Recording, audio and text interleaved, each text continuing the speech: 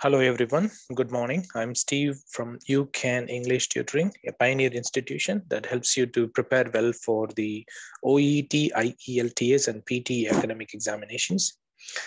I have received a request from one of the students to assess her OET letter and provide the word-by-word feedback along with the feedback against each criteria before the overall score so that she can understand where she is missing her points and scores. Okay, so in this video, I'm going to assess that letter and provide the assessment. All right, before we start this letter correction, I just would like to tell you that there are several membership programs that are available on my YouTube channel. If you wish to become one of the members, such as silver, gold, or platinum, you can click on the join tab that is located close to the subscription button. You can also watch the description of this video where you can find out the link to join as a member. When you join the member, you should be able to receive a lot of benefits, including the way each section is going to be categorized and how you need to find out the case notes, how you need to transform them into full sentences. You will also be able to access proven strategies for writing, reading, speaking, and listening. In addition to that, you will also have ability to see the videos where I'm going to assess the letters at 400 out of 500 grades, or even 450 out of 500 grades, which is going to be A grade anyway. Let's start the assessment now. If you find this assessment helpful, may I request you to like this video, share with the others, such as your WhatsApp groups, Telegram groups, and so on. You can also write down the comments if you dislike the video, stating the reason so that it can help me out to improve the quality of my videos as well. I'm quite happy to see the criticism because I have noticed that some of the people disliked my videos, but if you can give me the reason, that would be a great help. I would like to ensure that everyone receives the best quality assessment for their speaking and writing corrections. And that's why I'm posting these videos. All right, let's start the assessment now. You have written down Paul Terris, but unfortunately, Paul Terris should have started with the Mr. or Mrs. or so on. So if it is Mr., you need to write down the salutation on the top of the addressee section itself. So what you should have done is, instead of writing down Paul Ferris, you should have written down Mr. Paul Ferris. Okay, that's what you should have done. That's really important. We need to always write down the prefix of the addressee, okay, to whom we are writing down. Okay, that should have been the good thing. Manager of Summerised nursing home. Okay, you can just mention the manager only here, and then Summerised nursing home can go in the next line. This is just a recommendation. They're not gonna reduce the mark for writing this one, but there is a better way of writing down. Okay, so you can say the manager, and then you can write down Summerised nursing home in the next line, and then Gordon Street can go in the following line, and then the Berrytown. Okay. Remember that Berrytown, if it has got two words, okay, you have to write down the capital T for the second word as well. Okay, so you should have started with that. But okay, let me see now if you have included that. Okay, let me see. All right, is it Berrytown? Yeah, Berrytown is one word only. That's good. I'm happy with that. All right, let's continue with the assessment now. So you have written on the date underneath that. I'm very happy with that. Sorry. And you have written down the reference details of the patient, which is regarding Mrs. Anne Ellis, aged 76. That's good. Dear Mr. Ferris, it's highly recommended to place a comma after this. Okay, so dear Mr. Ferris. Okay, let me go ahead with that. Dear Mr. Ferris. So you should place a comma. So you should use the punctuation marks properly. All right, so you should say, Dear Mr. Ferris, and then comma. Okay. All right, let's go to the next one. I am writing to it's highly recommended to leave a line in between. Okay, in between here. All right. And the regarding reference data should come after the salutation as well. So that's another problem. All right. Leave a blank line between the salutation of the recipient and the first sentence of the introduction paragraph. Okay, that's one thing. And then write down the reference details of the patient after the salutation and before the introduction paragraph. After the salutation, the recipient, and before the introduction paragraph. Right. So that's a recommendation. Okay. Let's go ahead with the introduction paragraph now. I am writing to you regarding Mrs. Anne Ellis, who was admitted to us on. You don't need to say who was admitted to us. You can't use, the people in this place. You can use a facility, for example, who was admitted to our hospital, who are admitted to hospital. That's okay, but you can't write down admitted to us. It doesn't make sense. Okay, it doesn't make sense. So to us, you have to say to our hospital. For example, if it is a hospital, you can write it down, or you can say to hospital. That's fine. Okay. So this needs to be rectified. But let's go ahead with the next one. On 12 June 2018. Well, when you write down the dates, okay, it is highly recommended to interpret the dates in the form of time references. Okay, so which means 16 June 2018, it's better to use 4 days ago, but it is all right. And again, when you write down the date, you have to you remove the year if it occurs in the same day, same year. All right, so let's say 12 June 2018, you could have written down 12 June, that's it. However, the best situation is to write down 4 days ago. Okay, that would have been the best presentation of, and you can write down this one as well. 4 days ago. Okay, that would be much better. I hope you understand what I mean. Let's go ahead with the next one. All right.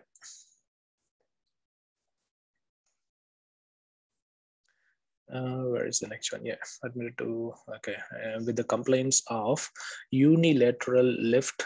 I don't know what this is. Is it joint or loin?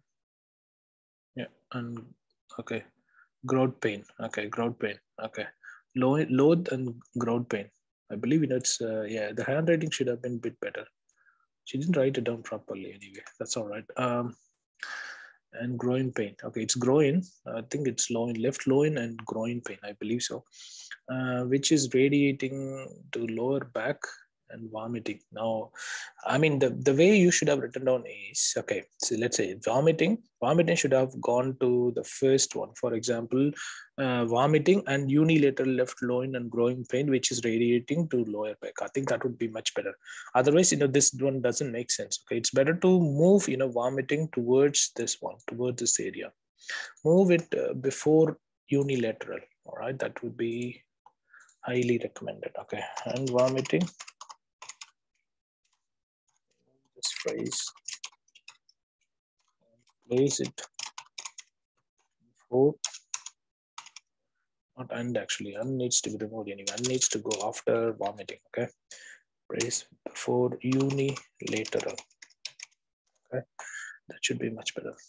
All right, and the other issue is, okay, I think yeah, that's all right. Let's go ahead with the patient looks restless. Okay, you don't need to say patient looks, but you have to say the patient looks.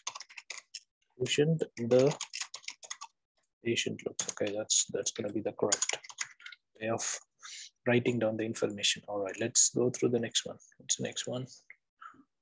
All right, the next one is looks restless. Okay, groin aching with the groin aching with the pain. Okay, you don't need to tell the same thing again because you have already mentioned this one, groin pain, right? I don't need to. You don't need to write it down once again. Okay, on admission, her vital signs. There should be a comma after on admission. Okay, so let's say on admission. Say on admission, comma. That should be the correct answer. That's how you need to write down the sentence anyway. All right. So on admission, comma, her vital signs were not stable. Okay, were not stable. That's fine. Her medical history reveals that she is allergic to tramadol. So that's the medication. So she is allergic to this particular medications. That's fine. So this sentence is good. These two sentences are grammatically correct. It is highly recommended to leave a blank line between two paragraphs, but you haven't done that, which is not good. Under layout, your scores are going to be dramatically damaged. Okay, so Mrs. Ellis had undergone CT scan, a CT scan, okay, and shows bilateral bleeding. No. Okay, let's say, all right, so one thing is undergone CT scan. So one thing is you should say undergone, okay, wait a minute. All right, yeah, undergone a computer tomographic scan. It is highly recommended to computer tomography scan, okay. It's highly recommended to expand. Okay, try not to use the same abbreviations from the case notes. It is highly recommended to expand it, to make your letter more formal. Remember that a letter is 100% formal. So it is highly recommended to make it more formal as much as you can so that you can get really good score. And shows, again, and shows is wrong. Okay, I'll tell you why. Okay, and shows. You should say which showed, or that showed. Okay, that showed. That would have been much better. Otherwise, this whole sentence structure is incorrect. So Mrs. Ellis had undergone a computer tomography scan that showed bilateral renal calculi and hydronephrosis.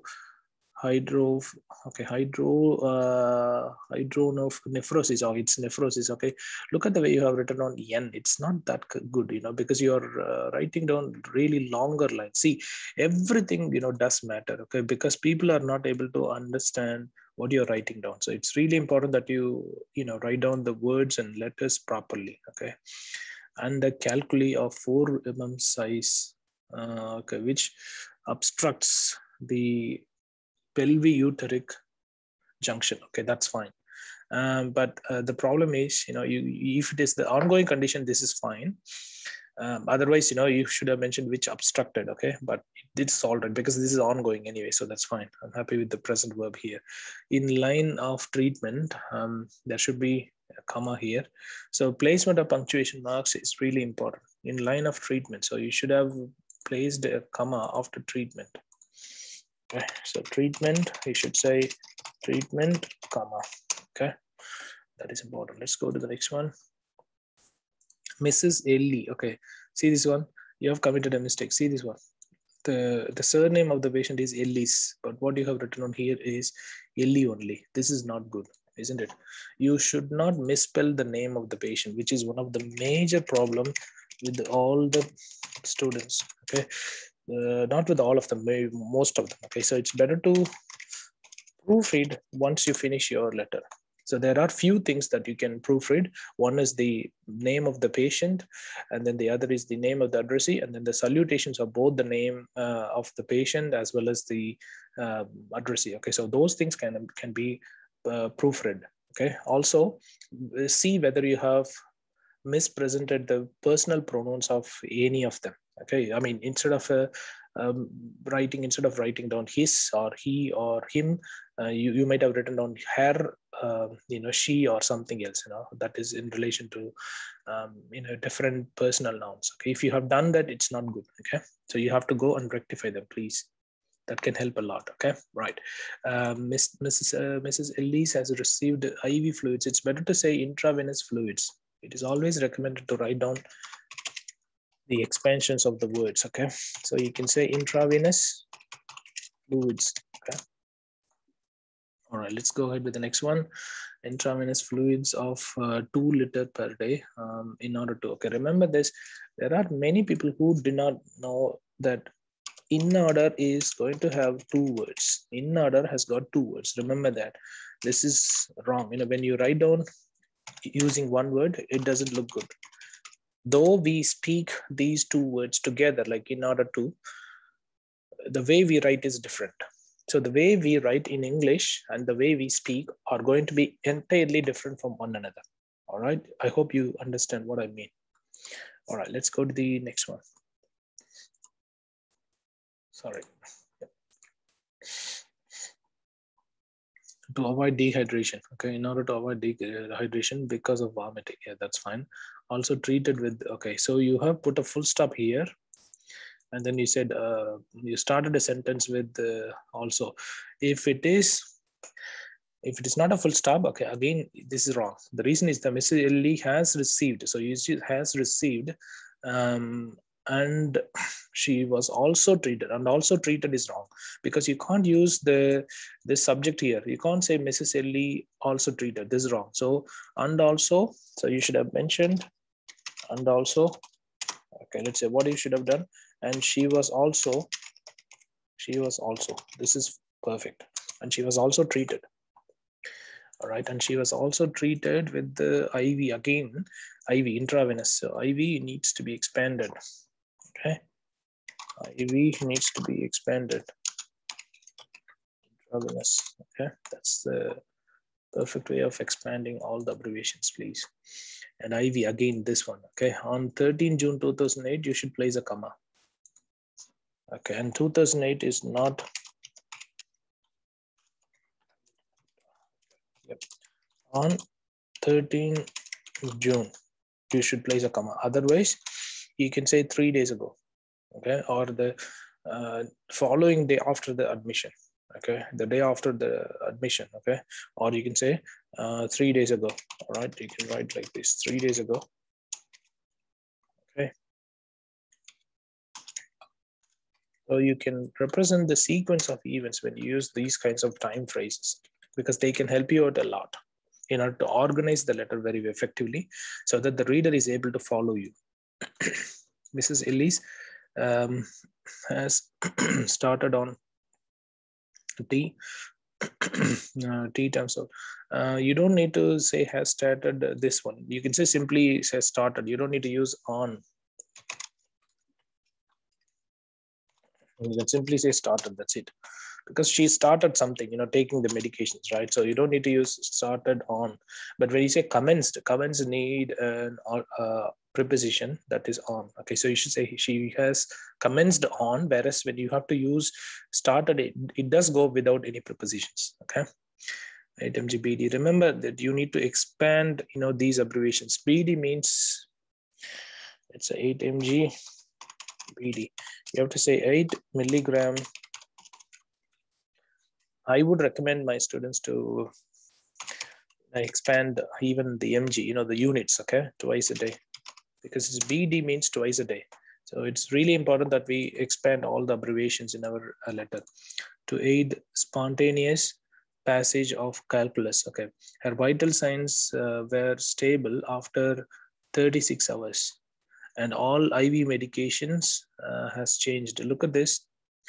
When you say all IV medications and then you use has, okay, this one, medications have been changed to, or were changed to. So you should say medications has changed. That's wrong. It should be medications have been changed to.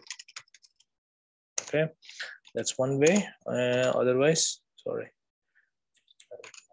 Mistake. Yeah. So otherwise, you can say medications were changed. Okay, so you can say or medications were changed to something else. All right, that's fine.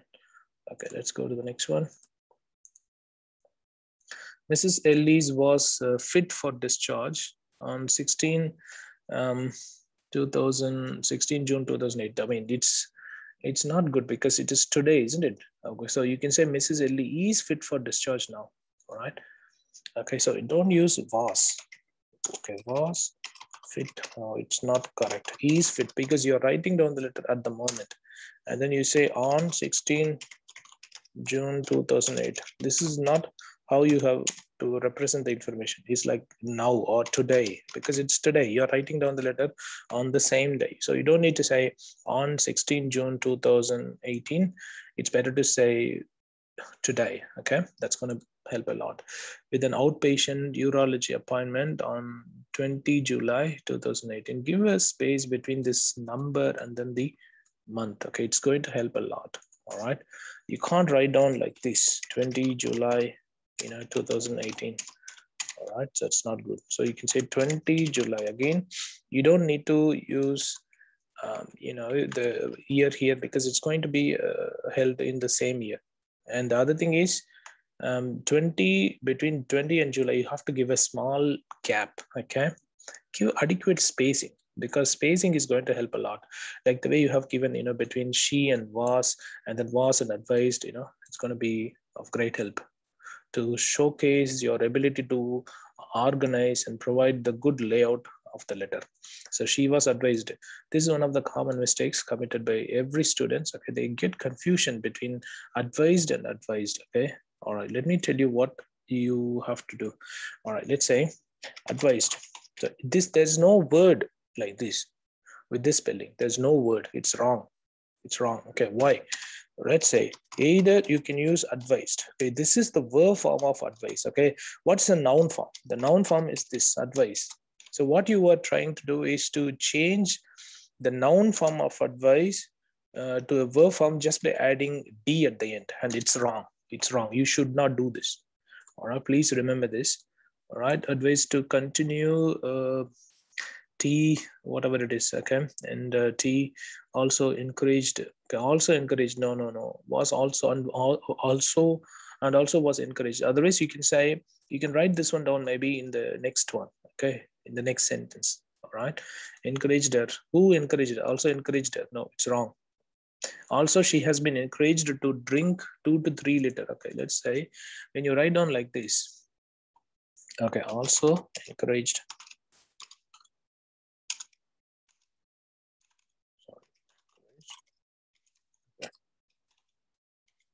She has been also encouraged, and then 2 to 3 liters, isn't it? You're writing like this. No, this is wrong. This is not good. 2 to 3 liters of, okay, that's what you got to say. 2 to 3 liters of water. You have to write down in words, okay, if the numbers are below 10. Of water daily to promote the passage of stone through urine. Okay, that's all right. Recommended her. Oh my God, you started a sentence with a verb. We never ever do that. Please, this is grammatically incorrect, and this is one of the common mistakes that is committed by everyone. So recommended her is wrong. So you can say, for example, in addition, she is recommended to, and then you can write down whatever the action you wanted to request them. She recommended to use of sieve. No, use sieve. That's it. Don't use of sieve. Okay, that's wrong. All right, use of sieve. You should say use sieve. All right, that's gonna help a lot. Okay, let's go ahead with the next one. To check the passage of urine and has to be sent. Okay, no, send has to be, has to send. Okay, no. Okay, has to be sent. All right, one thing is has to be. Okay, never ever goes with the present verb. It goes only with the past participle verb. I mean the third form of the has to be sent. That's correct. Has to be sent. Okay. All right. To send for lab analysis. Okay, please contact me for any queries. Try not to use queries, because queries is going to be more informal. So it's better to use questions. All right, it's better to use questions. Okay, let's go ahead with the next one. What is the next one? Yours sincerely, spelling mistake. All right, and then this one as well. There are a couple of issues here. Okay, so viewers, and then sincerely. All right, in this case, it's wrong. Okay, let's say there are a couple of issues. See the way it changes the spelling, because it's not correct. All right, so what you should have done is yours and then sincerely and then comma. Okay, so that's the correct way of writing down. So you don't need to place an apostrophe here, because it's not the possessive noun. Okay, that's wrong. All right, let me go ahead with the next one. So you should have placed a comma, but if you don't place a comma here as well as the salutation, it is acceptable. All right, it is acceptable actually. Okay, charge nurse, Berrytown Public Hospital. Okay, try not to write down Berrytown here. Write down in the same order, like, you know, here as well as here. Okay, right. Okay, let's go through the assessment factor now. The assessment is one. Grammar is a major area of concern. You need to be able to improve your scores if you understand these grammatical mistakes so that you can get really good scores. All right. So mainly it's all in relation to the use of nouns, verbs, what I can say, tenses and so on, articles, prepositions, everything, almost everything. So use of articles, nouns, verbs, use of articles, verbs, nouns, tenses, and prepositions needs to be improved. Needs to be improved a lot. So it's not gonna help much, if you don't rectify these mistakes. Okay. The next thing is spelling. Spelling is another area of concern. So you shouldn't commit these kinds of spelling mistakes. Okay. Expand all the abbreviations, please. Please, this is one of the assessment criteria. You have to do this. This is one of the assessment criteria. Okay, so you can't just avoid, this one. It's not good. All right, no worries. Let's go to the next one. All right, connectivity could have been better because you have been using the same phrases, connecting phrases again and again, which is not good. Vocabulary is all right, but the use of more formal words is highly recommended. Okay.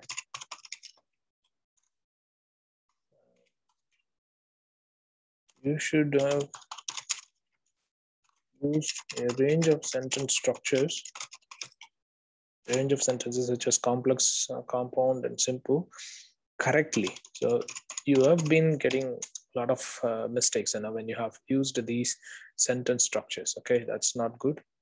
What else? Let's say presentations, you should have improved a lot under layout and presentation. Okay, presentation and layout need to be improved a lot. Okay.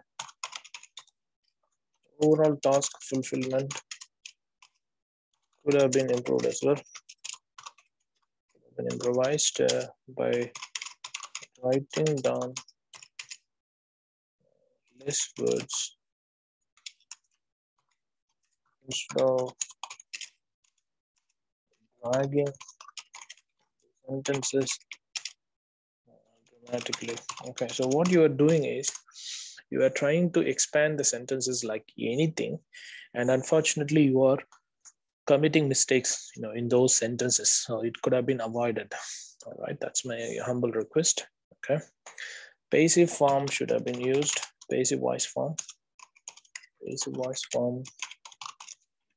should have been used to make the letter even more formal. Okay, let me see if you have used all the relevant case notes in order to pick it up. Okay, let's go ahead with this.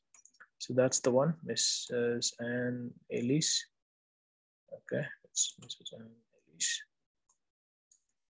All right, let me see if we have included all the relevant case notes or not. Okay. So Miss Anne Ellis, it's better to minimize. Okay, sorry about that. Okay. Okay, let's read the writing task first. To the Mr. Paul Farris, manager of Summarised nursing home, accordance to who will be responsible for continuing care at the nursing home. See this one? It's already known. It's a known case because Alice is going to be, in the nursing home. Okay, let's read the case note so that we can confirm this information. All right. When you see the residence, it's going to be the Summarised nursing home, which is the same place. So you don't need to mention any of this social or the medical background, and you didn't include it. I'm very happy with that. All right, I'm happy with that. So that's the one. 76-year-old. He's a patient in the medical ward of which you are a charge nurse. Okay, that's fine. Return hospital. That's okay. Renal colic. dilation of collecting system obstructing pelvic junction, PUG, calculus. Okay, these are the diagnoses. Okay, all right.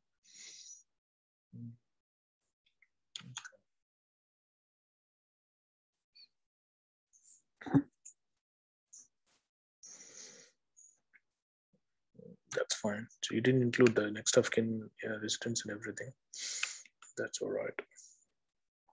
Condylate surgery. Okay, that's not a mental history. Is not a home admission. These are the things. You should have included these things. Oh, I think you have summarized it. Yeah, I'm happy with that. Seated results. Multiple range. Okay, moderate budget.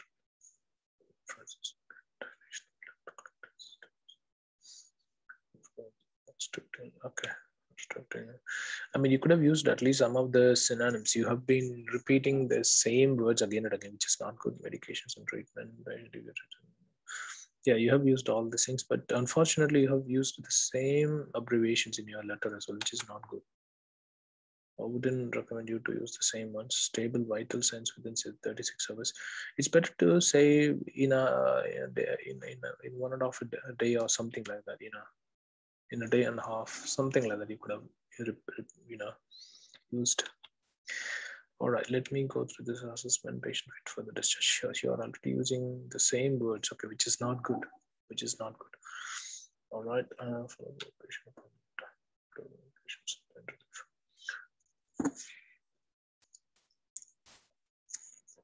Yeah, everything else is good.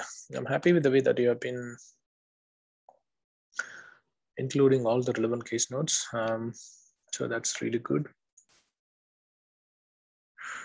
You should have mentioned this one, isn't it? You should have mentioned this one because you are going to provide the continuing care. So you should know that, the dietitian needs to monitor these things, salt intake. Okay, all those instructions need to be included, but you haven't done that, which is not good. Which is not good. All right, so I'm not quite convinced to give you even 300 for this letter because it has got a lot of issues. Okay, look at this one. There are like 32 mistakes and most of them are the major ones. Okay, so one case note regarding dietitian's involvement is missing. Okay, only one case note is missing. Apart from that, everything else is all right.